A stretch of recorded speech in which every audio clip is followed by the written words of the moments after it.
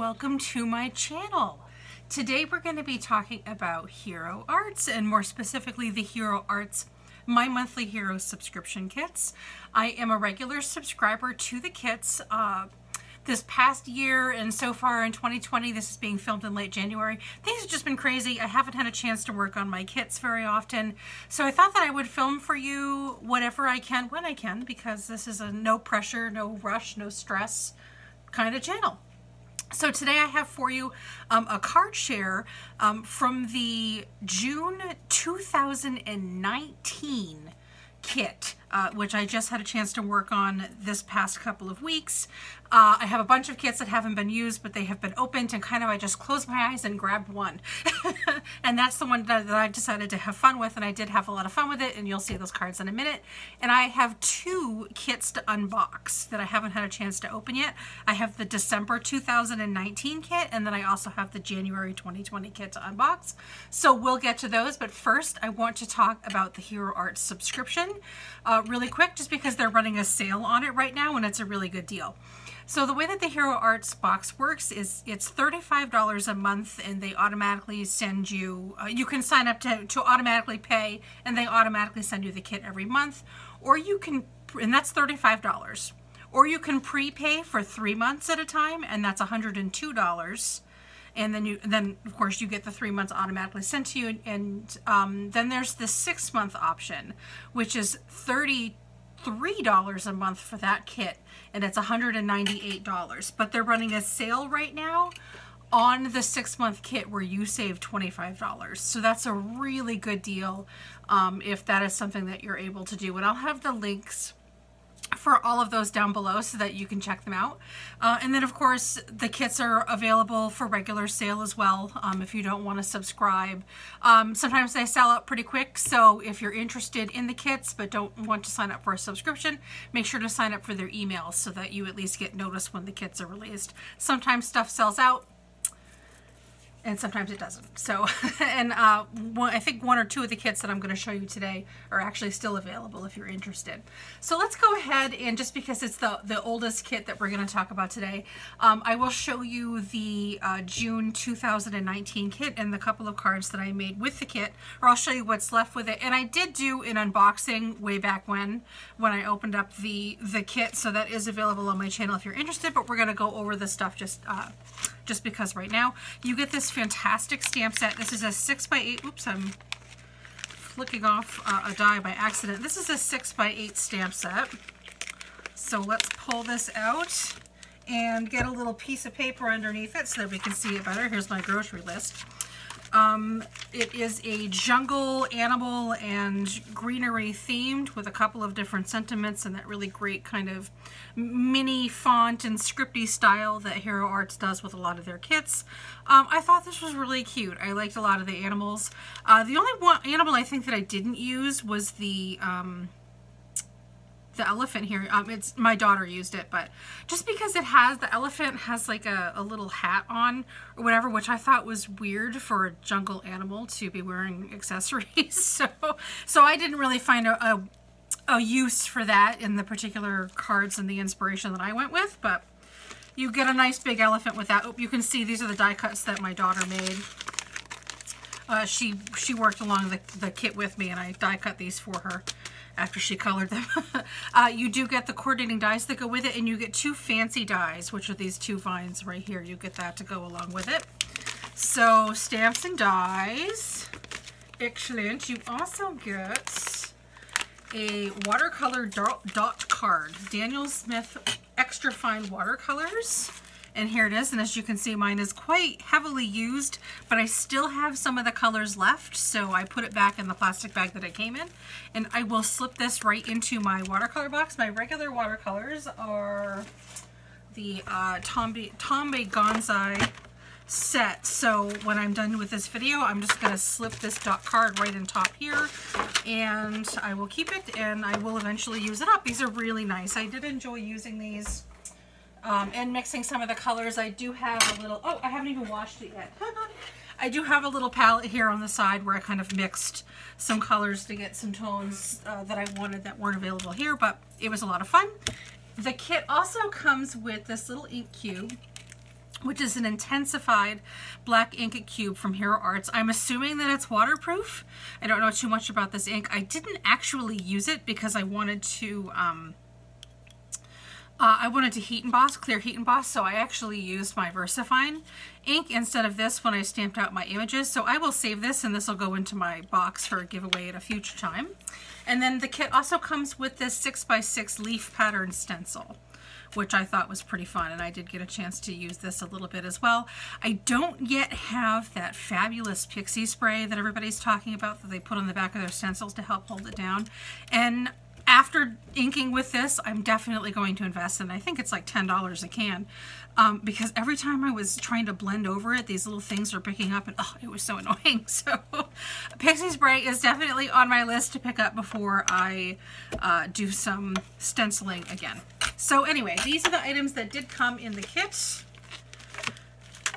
Super fun kit, and I kind of had these all just sitting aside, and I kind of closed my eyes and I just grabbed a kit to work on. So let's talk about the cards that I made to go with this kit. I only made 5 cards. I stamped out all of the images, many of them, well, all of the images that I planned on using, many of them multiple times, like the various greens. And then I just watercolored them. I had a really nice afternoon watercoloring, and my daughter came home from school and she wanted to watercolor too, so she stamped out some and she watercolored alongside of me. It was really great. And then I die cut them all, and then I kind of pieced them together and made cards until I ran out of images. So I came up with 5 different cards here. This first one here was inspired by one of the cards that was actually a design team card for the Hero Arts kit, and this is kind of the one that got me in the mood to work with the kit. A lot of times if I'm sort of lacking or falling behind in some inspiration for something, I find a project that somebody else has done that I like, and I start to emulate it. And then as I'm emulating it, I kind of put my own twist on it, and that kind of gets me in the mood, gets me thinking, gets the creative juices flowing. Then I can put my own twist on it, and then I can kind of make it my own. And then that's usually enough to rev the engine to get me started going with the other ones. So this one has the cute kitty right here and just some greens, and I've propped it up with a little foil here, some the Stay Wild sentiment, which is white heat embossed on some green cardstock that I had sitting in my stash, and here's that stenciled background. And I used Twisted Citron and I think Forest Moss to come up with this particular ombre green here that I really liked in the background. And these gems right here are from the Ink Road, and I forget what they call their color, but it's their sort of like jungly green pearl, half pearl bead thing that they have here. And then of course all of the greens that were all all painted and then die cut. A lot of fun. And I used Canson XL watercolor paper for these. Here's another one with another kitty.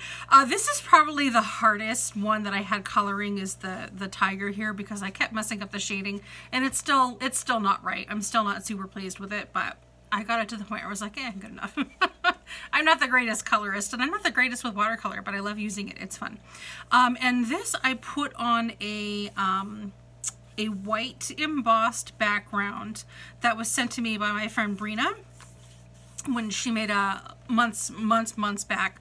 I showed it in another video. She made a bunch of die cut and embossed white backgrounds for me to kind of test them out and play with them a little bit. So this is one that came from that stash that she sent me, and my husband actually picked this out. He thought it would look really nice in the background. Here's more of those gems. This one's also propped up with a little foam here and some more greens and the kitty peeking out.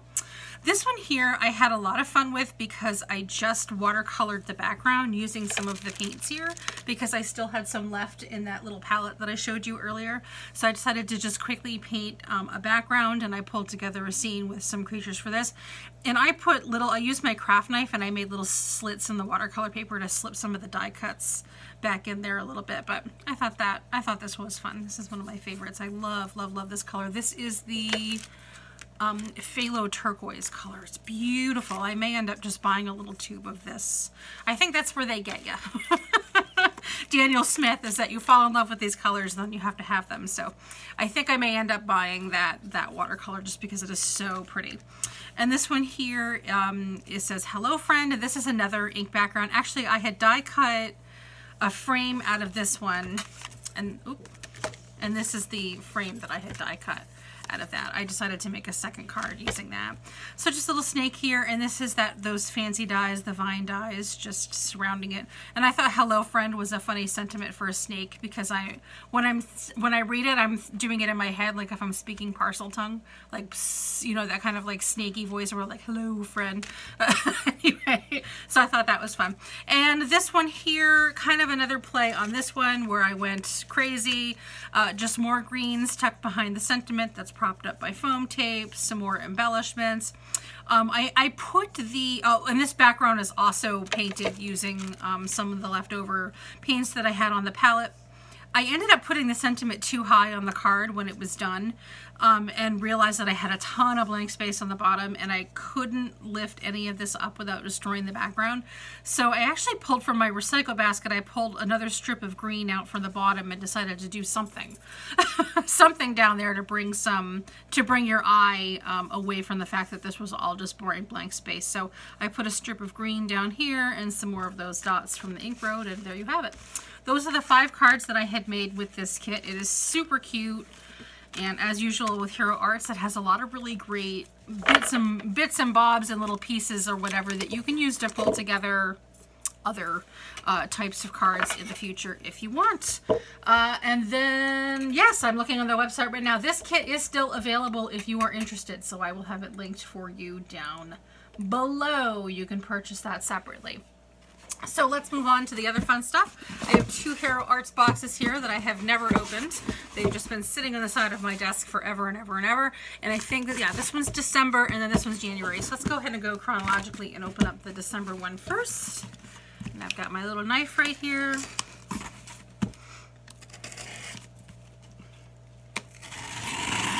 Now, I don't remember what's in this one. Let me look. Oh yes, this is a beautiful kit, and I was looking forward to getting this one, and then I didn't get a chance to use it very much. So I'm going to take all the good stuff out of here, and I will set the box aside. Normally I would let my rabbit chew on the box and play with it, but I've been using them to ship my merchandise for my Poshmark closet.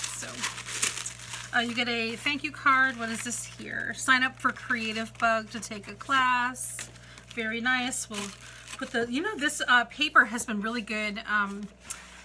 Just a really nice strong paper that I've been using them as shims in my die cuts. My Gemini, not necessarily putting it directly into my recycle box at this time. Ooh, ooh, this is so pretty. Okay, so this is the December kit. This kit is still available. So let's have a look at what we've got here. Let's open a little goodies. We get, oh, I just totally ripped that. Awesome. I'm Grace, let me tell you. Okay, let's get this aside. This is an Earth Palette Reactive Ink Pad, which I think is kind of, you can use it as a watercolor because they also included some mini watercolor brushes. These I don't particularly care for. We got them in a kit, I think 2 years ago. We got them in a kit and I didn't care for them. So I'm probably not even going to open this. This is probably going to go right into my giveaway pile. Beautiful colors, beautiful. We've got a 1/2 ounce package of green eco glitter. Ooh, biodegradable glitter. That's fantastic. It's great and safe for all your crafting projects. It's plant materials instead of petroleum-based plastic. That is fantastic. Wow, and it's marked here. I wonder if you can buy this separately. I'll have to look into that on the website. Oh, that's fantastic. I still think that it's super messy. And I probably wouldn't use it a lot just because I don't care for things that are super messy, but let's see if this is a product that you can buy.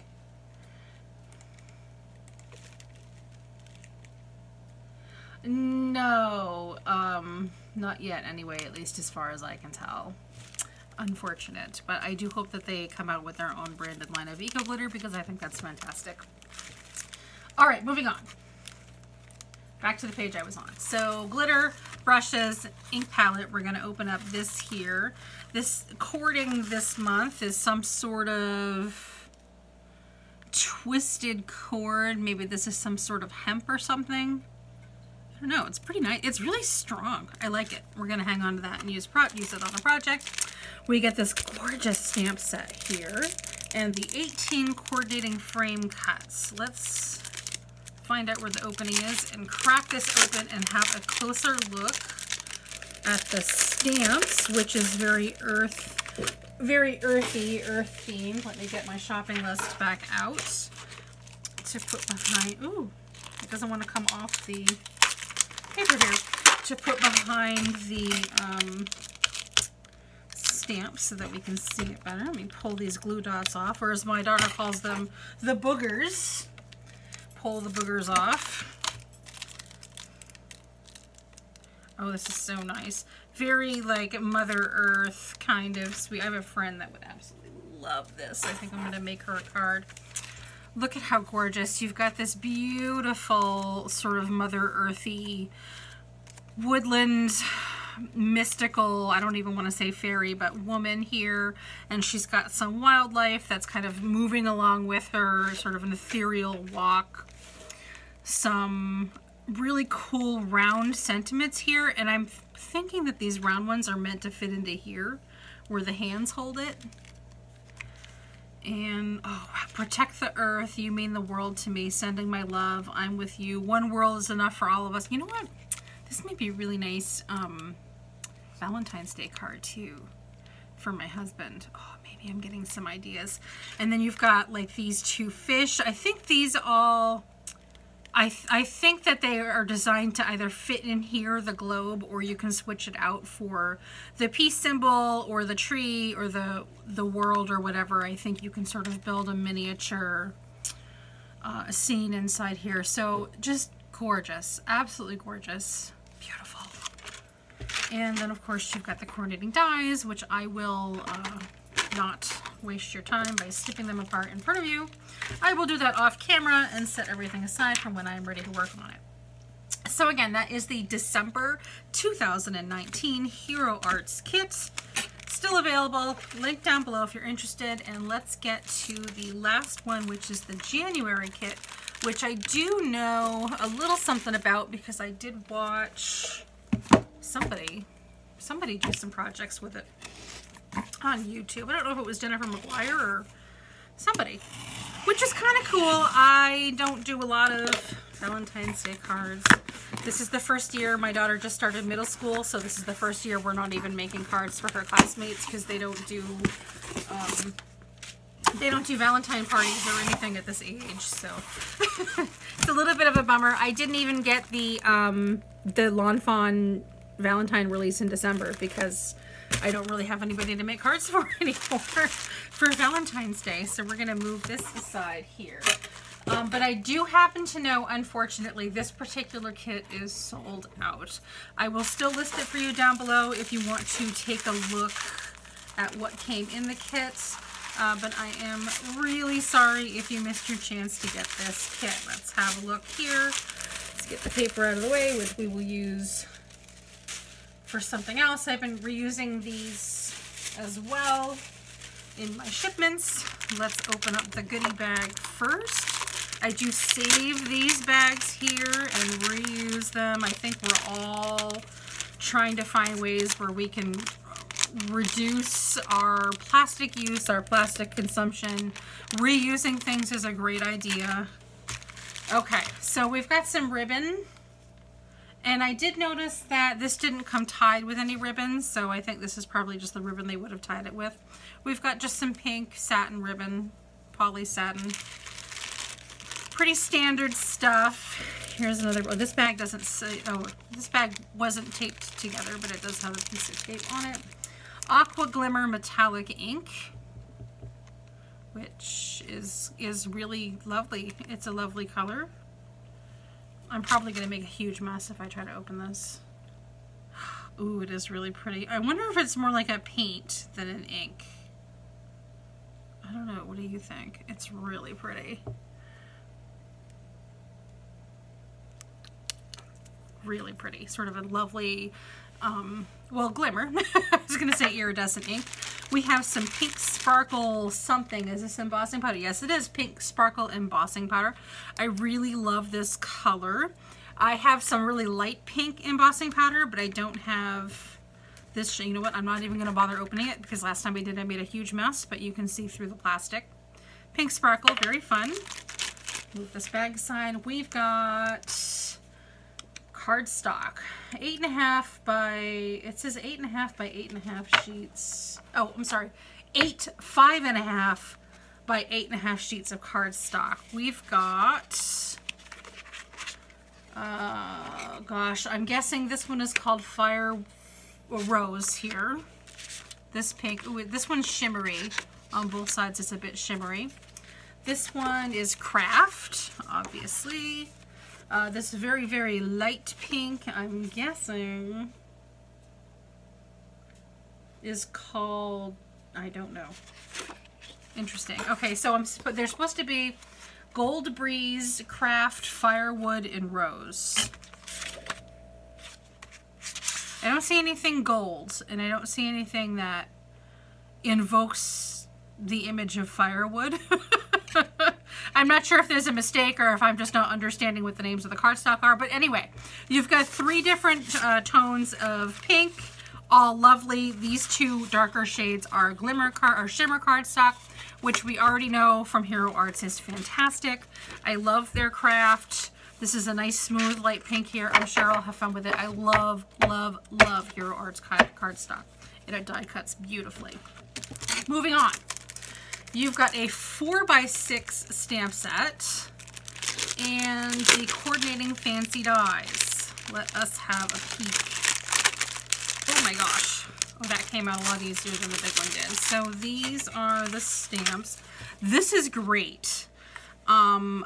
Just a lot of basic sentiments here and not necessarily Valentine's Day themed.